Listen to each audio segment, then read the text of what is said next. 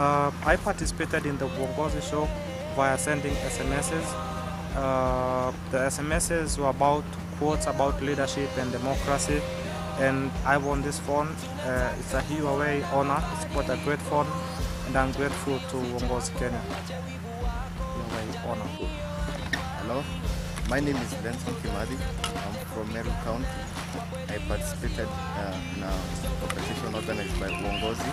They are themed on peace just after the elections, and I won an athlete for participating. So I can assure you Kenyans, this show is for real, and they are really trying to make a change to this country, and you can even find more from the event from the internet. Majina ni Amos Kale kutoka Baringo County. Nilishiriki kwa Uongozi Kenya, niliapply lakini sikupata nafasi ya kuingia auditions ya TV. Lakini sikufa moyo, niliendelea kushiriki, kutazama TV na nikatuma messages, good messages about good leadership and the future leadership, and I'm ready to win a tablet. So guys, it is real. Continue participating. My name is Andrew Wanaina.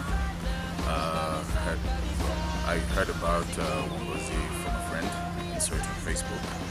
And well, basically I think it's enlightened people so that they can know what good governance is about, because we just sit back and just complain about this and complain about that.